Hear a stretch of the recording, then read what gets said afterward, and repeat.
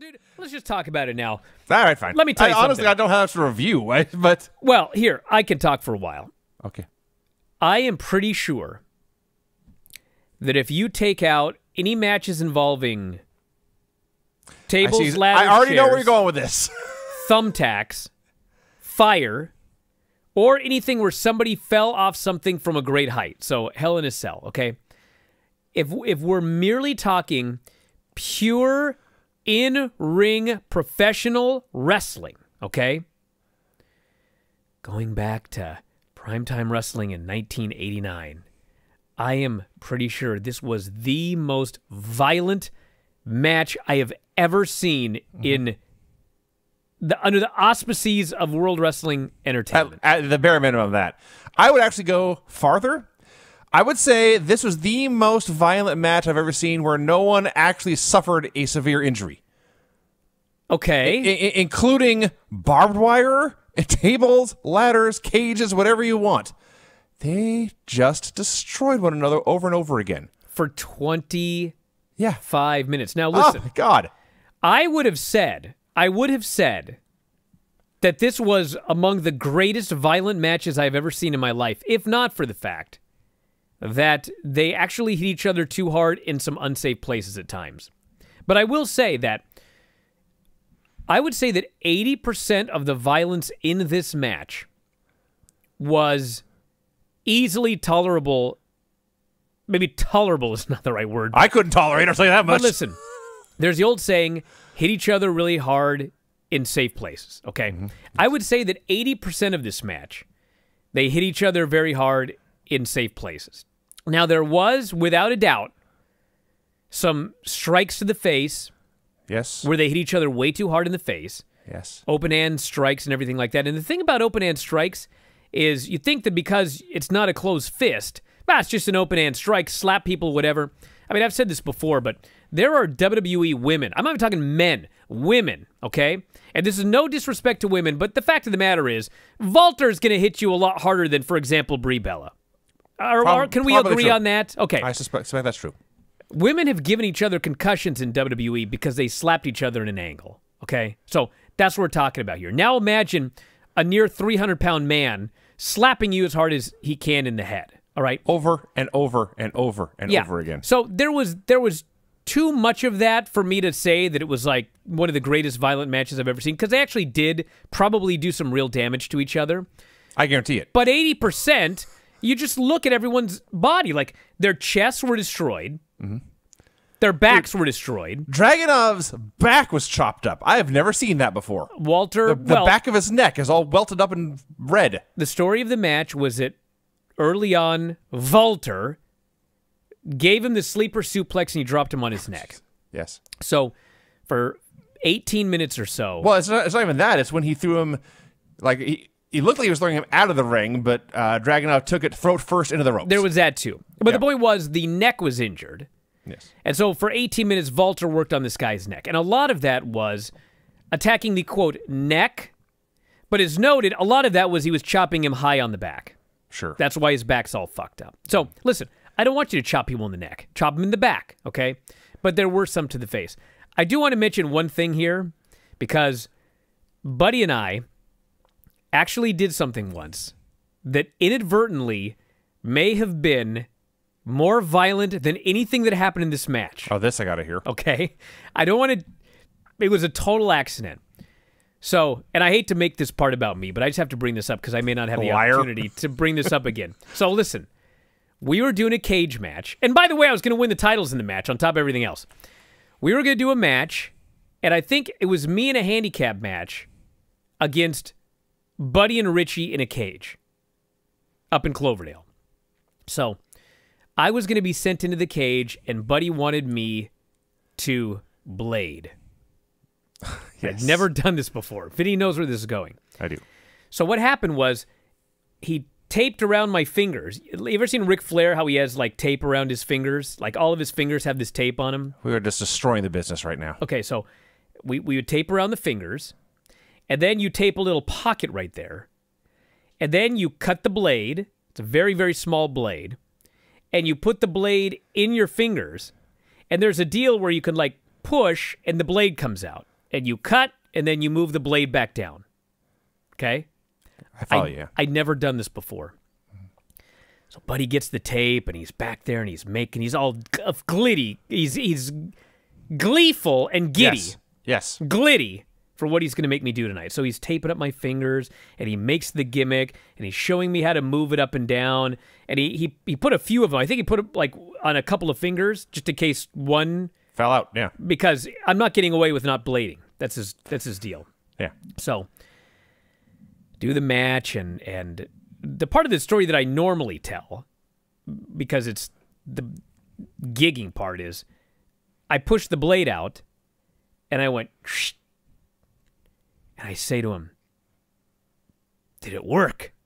This is in the middle of the match, because you don't do it beforehand. No, it'd be ridiculous. And he goes, nothing came out. Do it again. So I panicked, and I just started going,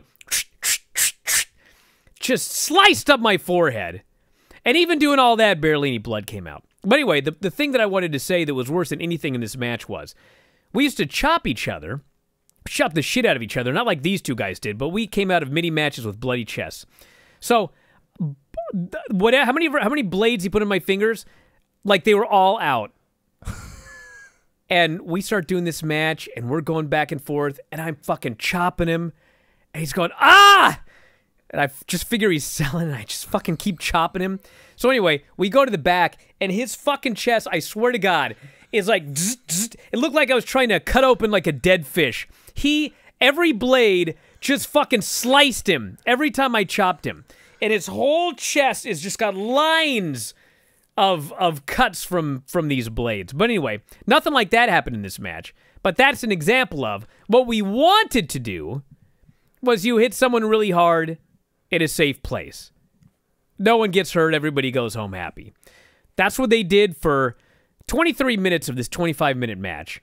But there was probably 2 full minutes of slapping each other in the face, like sweats flying. Oh, yeah. Just fucking brutalizing each other. There's another sleeper suplex on the floor. Yes. I might add.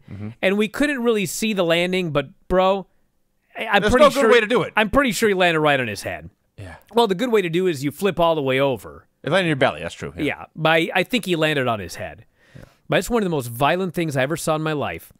It is the most violent, strictly professional wrestling match I've ever seen in WWE, bar none. There's few matches outside of WWE that, with no gimmicks, would compare to this. But it's pretty much, it's a must-see. You have to see what these dudes did to each other in this match. It's hard to encapsulate everything here. So, yes, they beat the shit out of each other. There's no doubt about that. But the other thing is they work so damn hard. Because they're hitting each other as hard as they can really, really fast. And they're bumping all over the place. They're running here and there. They're doing dives.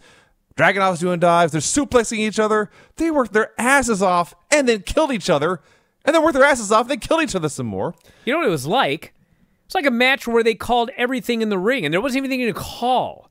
Like, the back and forth with strikes was so quick and back and forth and violent that, I mean, it had to be, all right, well, we're going to go in, you'll neck the rope, I'll suplex you on your head, I'll beat the shit out of you, and then you make a comeback, I'll drop you on your head outside, and then I'll hit 3 moves and pin you. All right. And then the rest of the other 24 minutes was just, we are going to beat the shit out of each other. Yeah. I mean, there's nothing to call. No. There's nothing to memorize. It's just, we're going to violently beat each other and focus on the neck, and that's it. Like 2 minutes to go over this match and then go out there.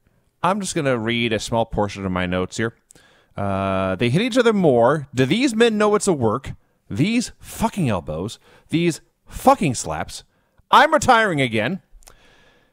Nigel says, it is matches like this that made me glad I'm retired.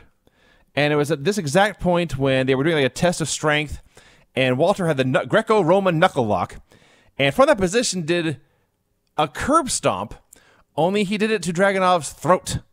Now, I'm sure this is a great work strike, and my evidence for this is Dragunov is not dead, but God, it looked violent.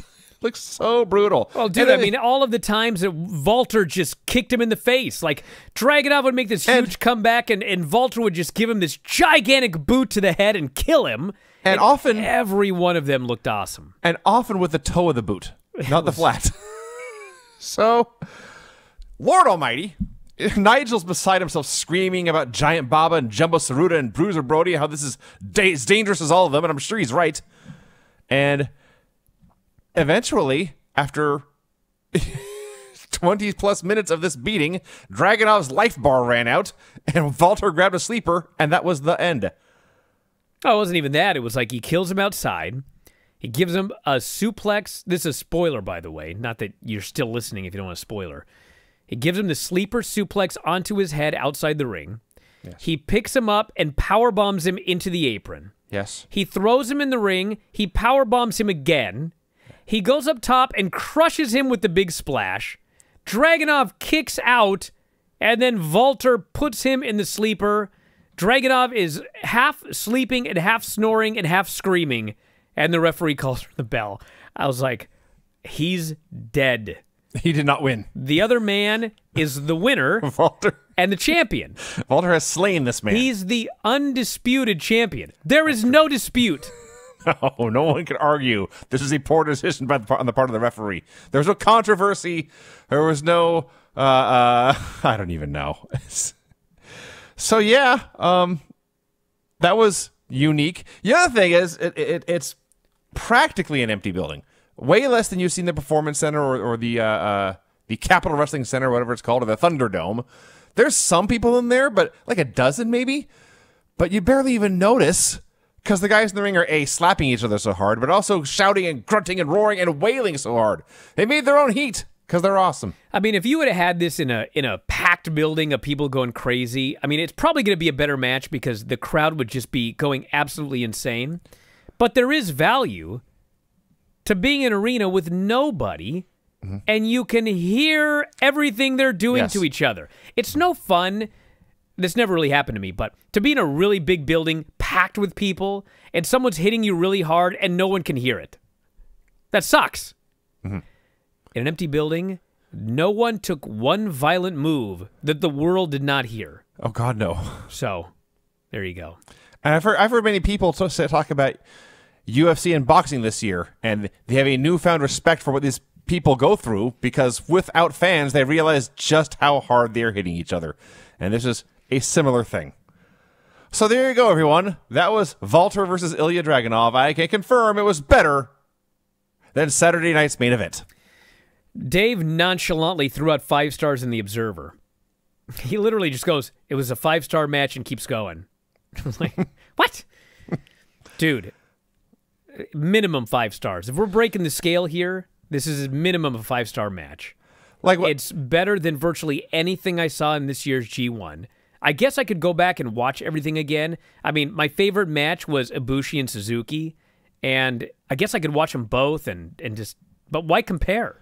It was as good as the best stuff in the G1 this year, and it was on a WWE show. Yes. You could argue that the style of wrestling they did is certainly not everyone's cup of tea. Lord knows that's the truth. But for the style they were working, there's nothing they could have done to make it better. So by that definition, it's a perfect match, and that's a 5-star match. That was a well. I mean, they could have done something better, not hitting each other in the face so much. But as far as like the story that is the style match, they were working, though, Brian. Yes, as far as this, and the other thing too is there was a story. It wasn't just massacring everybody. I mean, they did, but it wasn't just like let's do wanton violence. I mean, they had a very simple story. They told the story. I'm not even watching all of NXT UK, but watching this match in a vacuum, I mean, the story was perfect. And the people that do watch NXT UK regularly, I mean, the story's even better, I'm told, because it plays into everything that's happened in the feud between these two guys. So it's a masterpiece. Go watch it. Yes.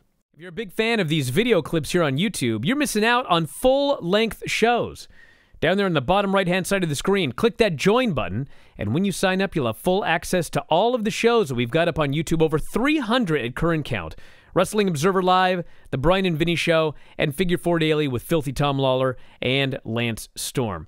Hit the join button, sign up today. You can also click subscribe, and you'll always be alerted as to when new shows and clips are available.